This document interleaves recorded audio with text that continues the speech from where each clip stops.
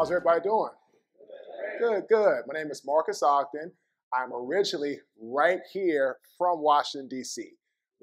Born and raised. Was born in downtown D.C., Columbia Hospital for Women. There we go. That's what I'm talking about. So from there, I went to Stevens Elementary in downtown D.C., not that far from here. Then went to St. John's College High School, Northwest D.C. Went to Howard University, Northwest D.C. Then I left here to go play in the NFL for the Jacksonville Jaguars. So being here is really important to me because this is where I'm from. But more importantly, around DE&I, I'm going to talk to you about some things in my life. My father actually worked around the corner from here on New York Avenue, 1420 New York Avenue. And you talk about diversity, equity, and inclusion. My dad in the 1970s was hiring African Americans, Caucasians, Asians, Polynesians, any and everybody. If you were straight, if you were gay, my dad didn't care. In 1979, when there was no talk of diversity, he said, whoever works best for me and the company, that's what I'm going to hire. Plain and simple.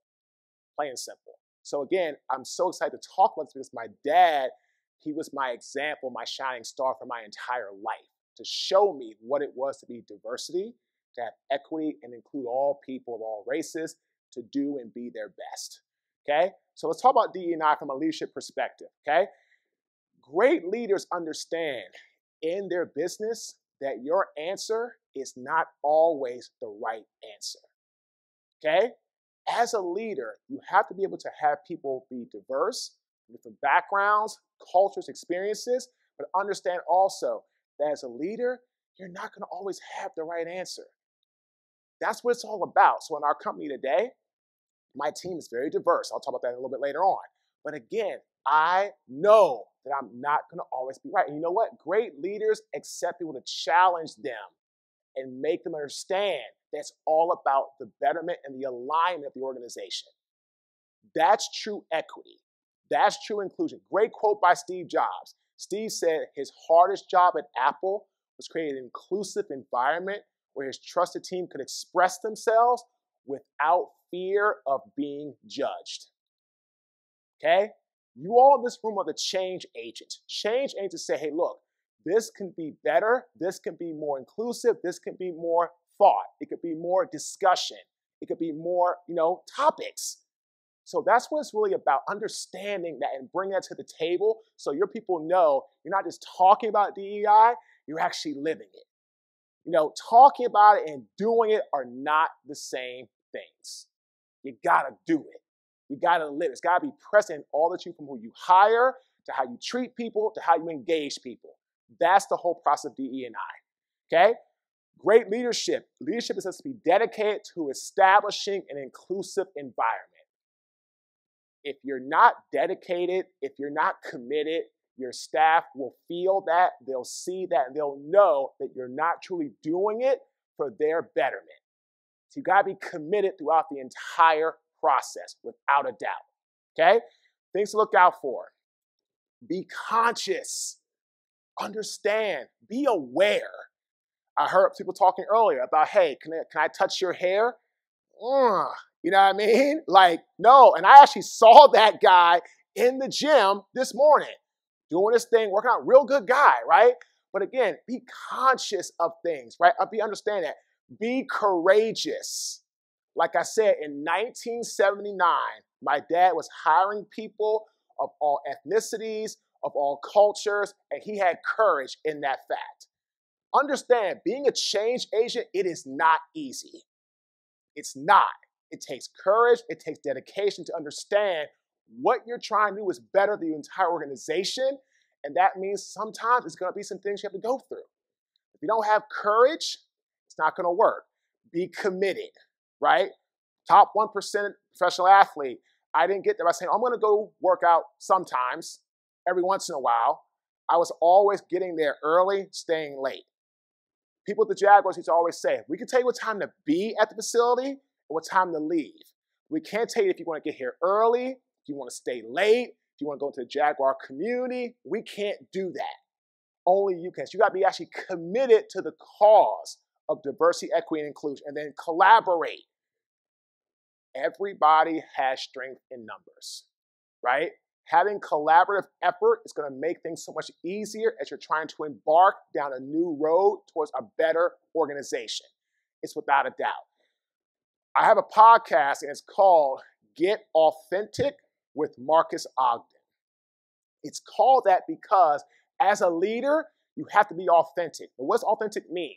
It means when somebody asks you a question, you give your real, raw, honest response. That's authenticity.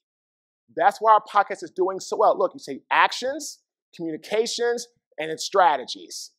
It's pretty transparent, right? People are going to follow your actions, right? And then communication creates clarity, and then strategies. When you understand what people need from you, you can give them what they need as a leader, right? That's how I built an 8-figure construction company when I had just turned 30.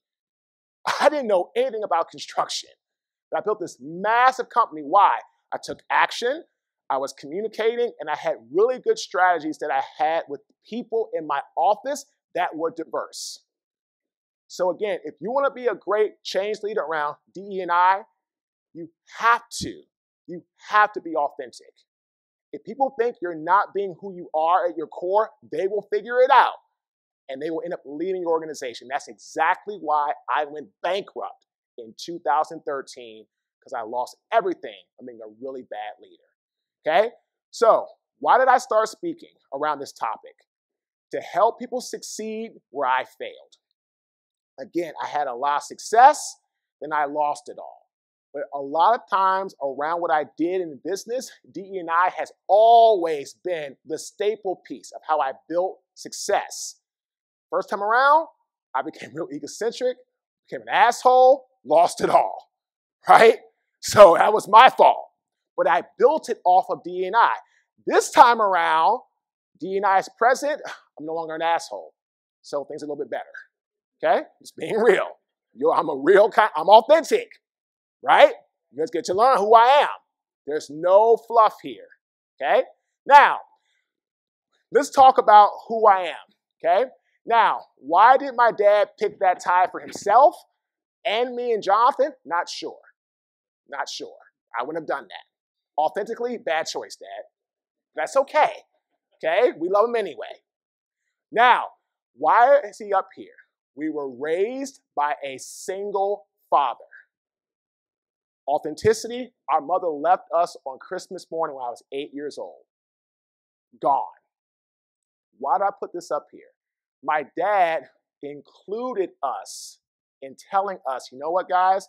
Mom's not here right now. It's the 3 of us, me and the 2 of you. We're going to get through this, right? He was that guy. He didn't say, Mom, da-da-da. He didn't bash her. He said, you know what? Mom's not here right now. But we are here. We are here, right? So my brother, Tom, was 6'9" in the 8th grade. He was 6'9", 375 at 13 years old, right? So again, talk about diversity and equity and inclusion, right? I remember this. I'm going to show a hand so I say these names, okay? Who's ever heard of the name Steve Spurrier? Raise a hand. Okay? He was at Florida. Okay? Who's ever heard the name Bobby Bowden? He was at Florida State. Who's ever heard the name Lou Holtz? He was at Notre Dame. Who's ever heard the name George Welsh? He was at Virginia. And then who's ever heard the name Terry Donahue? He was at UCLA. Terry Donahue came to my dad and said, hey, I want to include you in the process of why I want Jonathan. I'm going to make him a better man, a better person, educated, and a great football player. He was the only one time that actually told my dad why Jonathan should go from DC to LA. And that won my dad over. And that picture's from Jonathan's high school graduation. Now let's talk about diversity, okay? And a champion. My dad went to Howard as well. Shameless plug. So did I. It's great, right? So then he from there went to Maryland, got his master's in economics, okay? My dad would work for the Federal Home Loans Bank of New York in their DC office on New York Avenue in the late 70s, 1979. He got the bank manager position. He was running their entire trade room, QSIP numbers, stocks, bonds. He was running it. Our father hired people that fit the mold of working together for inclusion, for equity and diversity. Again, African American males, females, white males, females, Asian males, females, Middle Eastern, people who were straight, people who were gay. My dad, I remember somebody said to my dad, you know, Cheryl, you got somebody working with you, they're gay, right? Like, yeah, they are. Okay, what does that matter to you? Well, how's it working with that person? That's gotta be hard, right? He's like, actually, it's phenomenal. They're our best person. They bring unity, they bring togetherness, and people love him. Why do you care? Why do you give a damn? And the guy said, oh, I don't mean, because my dad was 6'4", about 450 at the time when they asked him that question, by the way. So they're like, well, he's like, well, Cheryl, just calm down. No, I'm not going to calm down because that's my team, right? My dad said, I remember him telling me this, Marcus, in life, hire who is best for the job, period. Don't wait. Don't wait for an initiative. Don't wait for somebody to say, oh, maybe you should do it. No. If you think they're the best, hire them. And that's why he, to me, was my champion, because he was doing this in 79 when they weren't even talking about it. There was no DEI initiatives. It's like, no, he said, boom. Like I tell people, don't talk about it. Just do it, like Nike. Just do it. You know what I mean? So from there, Howard University, I learned a lot. Then from there, I was drafted into the National Football League. Okay, I played for the Jaguars, Ravens, Bills, Titans. Jack Del Rio told me, I'm going to tell you all the exact same thing Jack told me. I was a 22-year-old rookie. In life, if you want to be successful, be your own CEO. Be your own chief executive officer. Be a self-inspired, self-starting person, right? You all in this room, you know right from wrong. You know who needs to work for you, who doesn't. You're here to get better. Be your own CEO. Be your own self-inspired starter. Jack was a rookie head coach at that time. And he came to us and said, hey guys, we're together on this. Let's go to work. And that led me to understand that in life and in sports, that's the thing I love about sports. In sports, it's true diversity. Sometimes it's equitable, sometimes here or there, but there's always inclusion, right? What I love about sports is that at the end of the day, if you can play, you're going to play. Plain and simple, right? If you can play, you're going to play. In the military, you're black, you're white, you got my back, I got yours. I got your 6, you got mine, right? That's the way it should. That's what corporate America needs to be like. It needs to be more like whoever's best plays. If you're not, you don't play. In the military, I got your back, you got mine. Let's go get it done. So the NFL taught me a lot about diversity, how to come together. Brian Billick was the same way. Jeff Fisher was the same way. Mike Mularkey was the same way. And I learned the NFL. What it's all about is getting the job done. It's that simple. So in your businesses, in your work, bring to the table who's best. And have an attitude that, you know what, if we can be aligned around a shared vision, we can move together. And there's 3 things you need to tell people. Have focus, lock in, and attack. So focus is an internal cleansing of your mind to push out negativity, imposter syndrome, and move towards a better unified company. A lot of times people focus on too many things, therefore nothing gets done. So focus, lock in, either create a visual target or write it down. Okay? I'm recently divorced. My lock-in target was November 1st of 2023, I want to have a new home. That was November 1, 2022, when I set that, I locked in. I bought my home 5.5 months ahead of schedule. Right? Because I locked in. I said, you know what? I know what I got to do. Go do it. And then attack. Move forward every single day towards your target. It's an inch, it's a yard, if it's a mile, it doesn't make a difference. Just keep going. That is the key to creating a healthy, diverse, inclusive, and equitable environment. Okay? So after the NFL, I struggled immensely with what to do next. I got hooked on nightlife, gambling, all these things bad. And what I realized at the time, I didn't have a plan. I didn't have a strategy. I didn't know what to do next. And so what I did after that is I found my business partner, and we started a company called Keynote Premier Enterprises. We started off as a small concrete contractor in downtown Baltimore, very small. One of my mentors went out of business. It opened up the Red Sea for us. And what we did, we looked at people that worked for him and other people around Baltimore, and we went after the best talent that we could. So again, my first hire was a guy that was from, he was Native American, right? Then I hired people that were Caucasian. Then I hired people that were Hispanic, then African American, then women. Like, I hired everybody. It didn't matter to me who you were, your ethnic background, your culture, didn't matter to me. I hired who was best for the job. 2 years later, we became the largest African American subcontractor in the city of Baltimore and the state of Maryland for 2 years. We became the site work kings of Baltimore. We were minority certified, we were diverse, we were loving life, things were going phenomenal. But unfortunately, as the company grew, right, my ego grew. One of the biggest killers of equity and inclusive environment is your ego. It's your ego. I have an acronym for ego. Exaggerated, glorified, opinions. Okay? Exaggerated, glorified opinions. So for me, my ego took over. I live by this quote. If your ego gets bigger than the good part of your soul, you are screwed in life. You're screwed.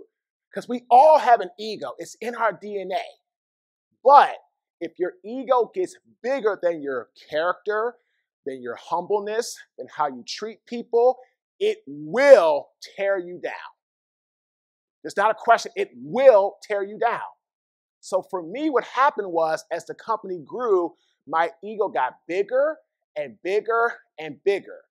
And no longer was I including people. No longer was I having conversations with people. It was either my way or the highway. I was diverse, but I didn't have any equity, and there was no inclusion, zero. So what happened? My best people started to leave the organization. They said, Marques, if you're not going to listen to me, then why am I here? Ladies and gentlemen, if you don't allow your people to share their thoughts in a very safe way, in a respectful environment, they will get frustrated. And if they stop talking to you, what does that mean? They're talking to another business about leaving yours. Does that make sense? Like, they're not talking to you, they're talking to somebody. So as I lost everything, my best employees started to leave the organization. I don't blame them. I didn't listen to them. I didn't have any type of open door policy. They got tired of it.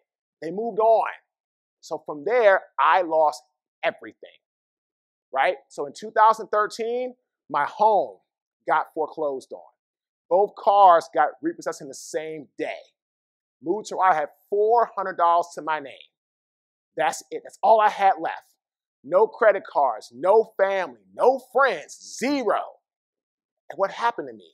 I realized that there was no accountability and no responsibility in my life. If you want to change your company's culture, be more diverse, more equitable, more inclusive, you got to be accountable. You got to be accountable. And what is that? It's an internal promise that you make to yourself to do what is necessary, right? Responsible. You have to be responsible to the people that you are serving, right? If you're not accountable to yourself, it's impossible to be responsible to anybody else. If you're not accountable to yourself, you cannot be responsible to anybody else. So what happened is I ended up losing everything. But I didn't realize what the problem was. So what happened? Came to Raleigh. I worked at Millen's for a short time, fired. All my fault. Got a job the next day to a construction company, fired from that job. The only job I could get was a custodian making $8.25 an hour, working from 10 p.m. till 5 a.m. Right? And you think I would have learned. No, still didn't learn. Right?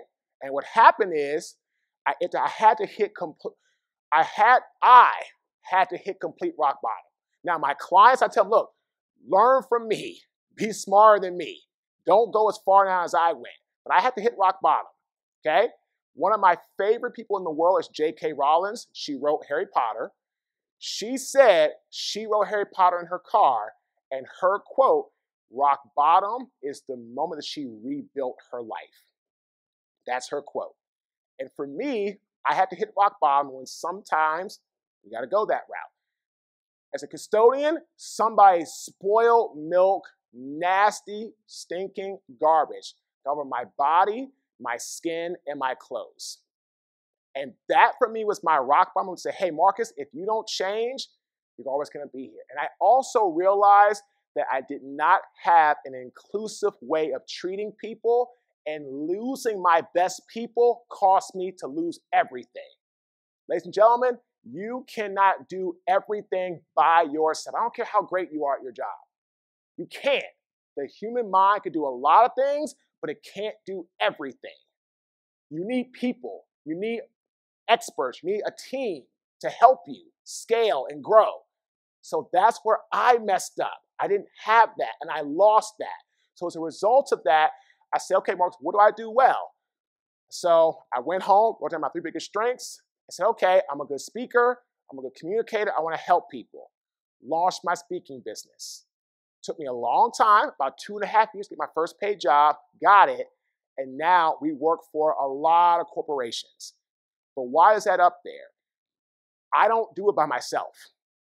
I have an amazing team around me of people that are diverse, that I treat with equity, and we're very inclusive. My business partner is a white female in her mid-40s. My website guy is a Lebanese gentleman in his late 30s.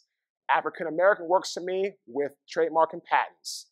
I have a half Honduran, half Venezuelan virtual assistant in her early 20s, right? My social media team, all female in their mid to late 20s, right? I'm not just up here telling you about be diverse and be equitable just so I can talk to you about it. I'm doing it. I'm living it. And as a result of doing it and living it, things for our business are skyrocketing. And why is that? Because I can talk to people from different groups, different backgrounds, different experiences, and get what? Their thoughts, their information, their input. That's the true essence of diversity. People coming together from different backgrounds to solve a common problem. That's the essence of diversity. So what you have to do is you have to be able to bring people in and allow them to share their information. Otherwise, why are they there? Why are you paying them? If you're not going to listen to your team, you're wasting your payroll. If you're not going to listen to your team, you're wasting your payroll. Don't do that. Again, so as a result, so now we speak, I author, I coach, I consult. Our podcast is the true essence of diversity, equity, and inclusion. I interview any and everybody on that show. Famous people, athletes, men, women, gay, straight. I've interviewed any and everybody. And because it's authentic, and because we have real conversations with people, allow them to speak their mind, speak their thoughts, and we have really courageous, sometimes tough conversations, people love it. And it's inspiring. It's nothing negative. Never anything negative. But people love that. So our podcast is in the top 1% in the world, most popular, and we got there in 7.5 months. So many people have been trying to do this for a while, can't figure it out. I'm like, look, take the approach. Get people that are different. Don't get the same type of guests. Don't have all white male. Don't have all African-American male. Don't have all female. Don't do that. Be diverse. Why? Because the world is diverse. The world's diverse, ladies and gentlemen. Look at this audience. People are white, female, different cultures, experiences, different minorities. Great. That's the world. And if you can't see that through your lens, if you can't understand that authenticity, diversity, vulnerability are going to make your company grow, then open your eyes quickly. Because again, the world is fast-paced changing. And that's why I'm so blessed to have a great team. Because without them, I'm nothing. Without them, I'm nothing. So again, it's so important to bring that to the table. Okay? Now, are you ready to actually be more diverse in your approach? Right? Are you ready to actually do that and make a change, make a difference? Okay? Here are a couple things that are going to help you. Okay? The leaders must lead by example. Again, if I'm up here telling you about diversity, equity, and inclusion, I have an all African American team, or an all female team, or an all Caucasian team. It's not diversity. That's not inclusive. That's not equity.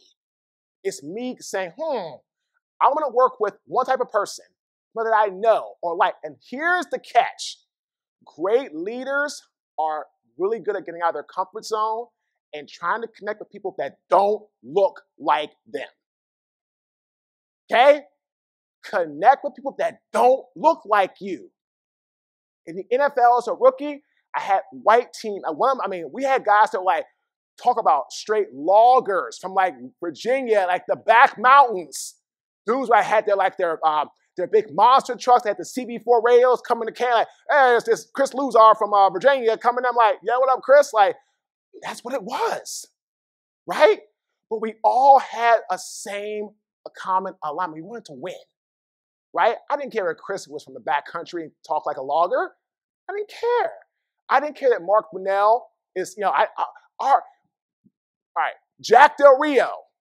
Most people think he is white. He's not white. He's not white.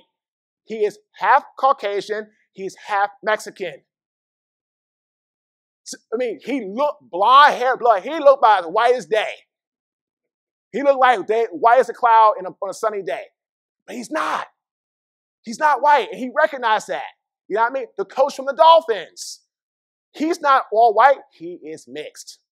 He's half white. He's half black. Right?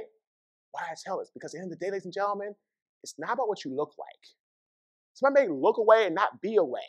So treat everybody the same. You know what I'm saying? Treat everybody the same. And recognize great leaders are going to step out of their comfort zone and make people feel connected. Make people feel valued. When you do that as a leader, that's when great things happen. Okay? So, individualizing, identify strengths, be inspired, be consistent. Okay? Be consistent. Okay? If you do something a certain way, do it that way. Right? Don't say, well, I'm going to be diverse day 1, day 2, I'm going to go back this way, day 3, I'm going to go this way. No. Be consistent. Your people want to have some sort of routine, some sort of like, I know exactly who you are. I know exactly how you're gonna treat me, right? People who are looking to be led want a structure to follow. Why do you all think so many athletes, when they get in the NFL, I can't speak for anything else, struggle with keeping their money? They got no structure. They don't know what to do with their time. Right? They don't know how to move, plan. I tell everybody, I live by the calendar on my phone, right? And I meet with people, I do things. Inclusive is all about creating a way people can have some sort of structure that's fair, that's equitable to all. To all. But people need that. So again, off this slide, be consistent and also be inspiring. Ladies and gentlemen, vulnerability, is sharing your real, honest truth, raw personality of who you are when nobody asks you the question.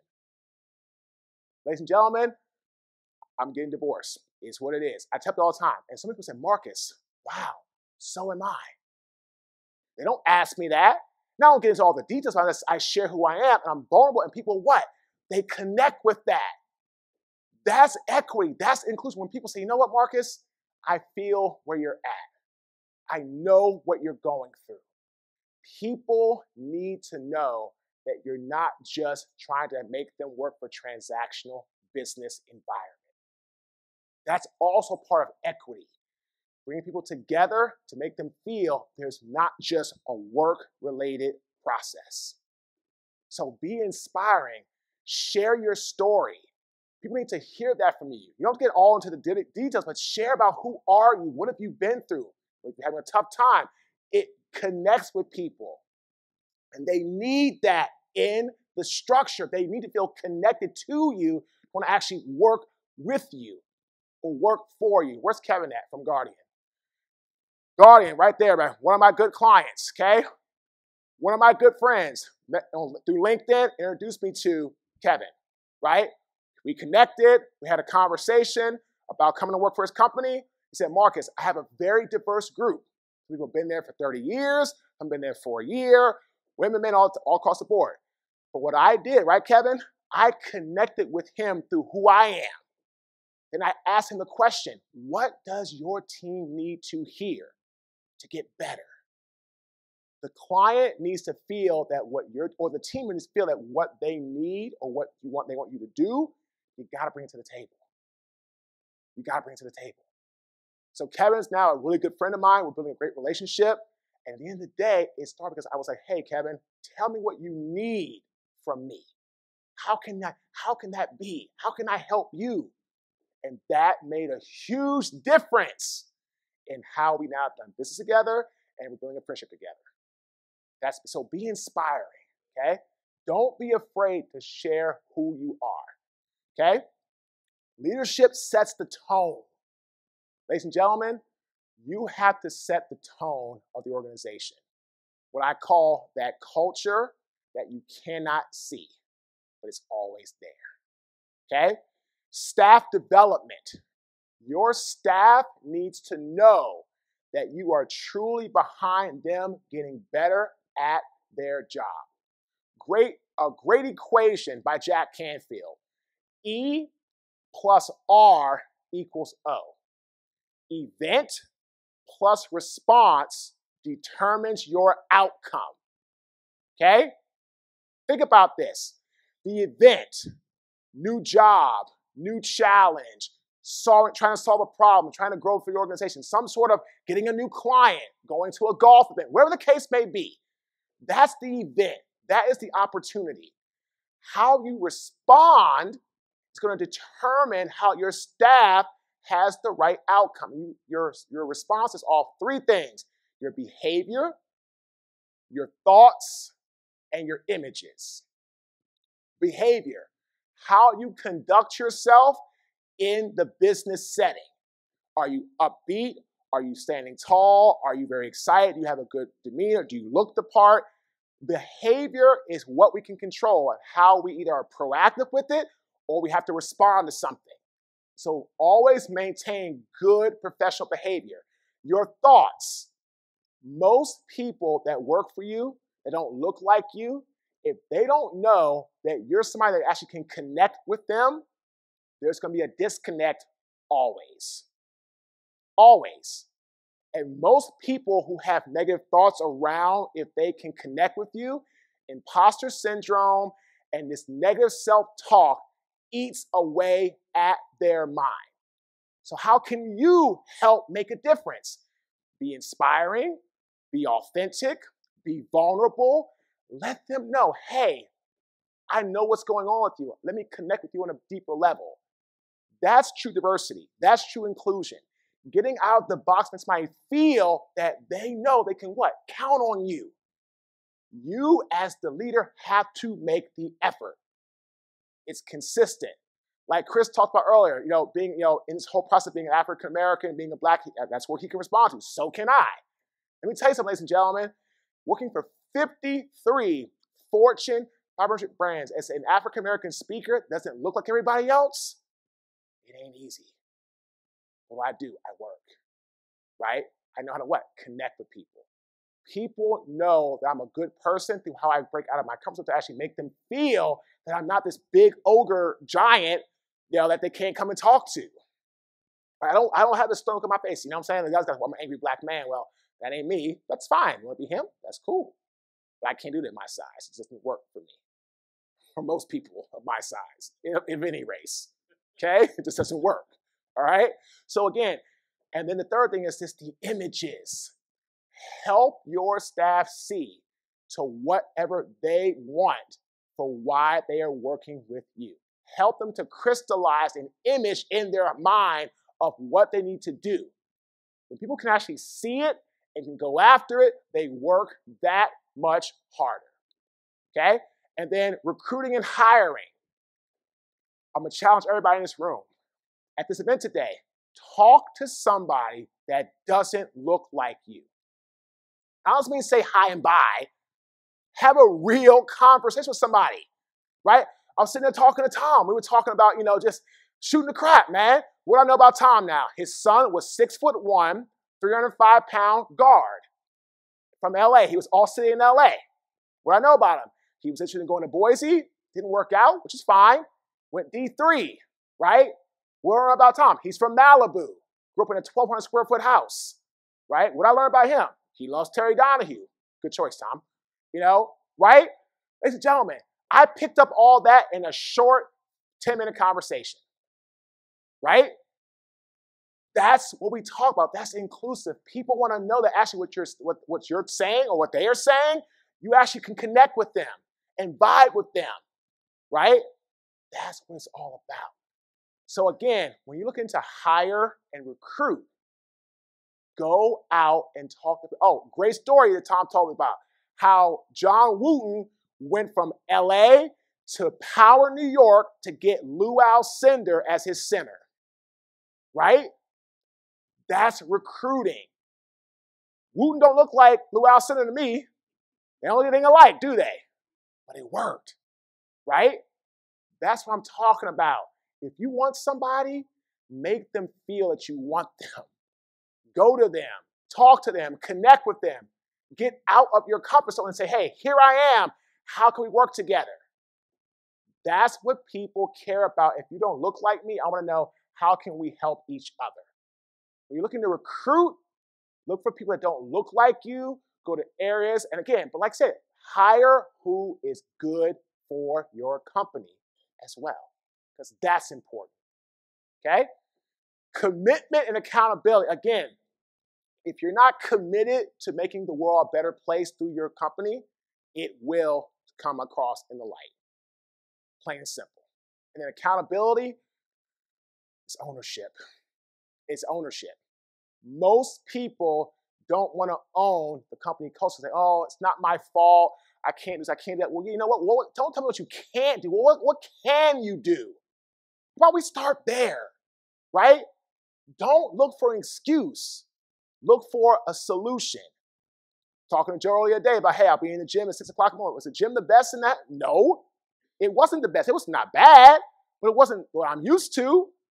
Two choices. I can either say, you know what, this gym sucks. I'm just going to go back up to my room and sleep another hour and then go do this break. Or say, you know what, get it done. Don't make excuses. Ladies and gentlemen, when you run a business, when you're trying to grow a business, don't make excuses. Just don't do it. Find ways to get it done. That's what it's all about. And people that you work with want to know it's no excuses, it's just results. That's diversity, that's equity, that's inclusion. No games, no fluff, no muss. Okay? Representation. Get people from different walks of life to sit at your table. Right? I tell people all the time, you are welcome to my table. The question I have for you, are you actually going to pull the chair out, sit down, pull the chair up, and do business? I can't answer that, right? I give everybody who's qualified the opportunity to sit at our table, period. That's how we went from a struggling speaker to where we're at now. Took 10 years, but we have that type of representation. Like I told you before, white, female, El Salvadorian, Honduran, Lebanese, all these different 20s, 30s, 40s, 50s, Jewish people. We have representation in our organization. What does that give me? The ability to solve problems very quickly and efficiently. Why? I can go to people on my team and get different perspectives of how to attack common problems. Plain and simple. So representation is a huge, huge factor in life. Okay? Now, in times of extreme darkness, focus on the light. One of my favorite quotes by one of my favorite people. Okay? What Aristotle meant, I believe, okay, was that in life, you are the light. Ladies and gentlemen, you are the light in this room that's going to make a change in your organization. Nobody else. You're the light. Don't wait for anybody to come do it for you. Do it for yourself. Right? If you want something bad enough, go get it done. Right? People say, oh, Marques, why don't you stay a football coach and why don't you, work here in a little town and get free Waffle House for life and get free gas? And I'm like, first of all, I don't want to be fat all day, one. Two, I don't want to just be, now that's just funny, I actually live in the country and I love it. I don't just want to be there where I'm locked into something I don't want to be in, right? My story was the light to help others out of their darkness. You are the light that's going to make a change in your organization. Nobody else. Nobody else is going to do it for you, right? Be courageous. Be inspiring. Be committed. Be disciplined, right? That's what it is. That is how Aristotle became famous. He coached Alexander the Great. He taught Alexander how to be diverse, how to include others, and always be equitable. That's what he did.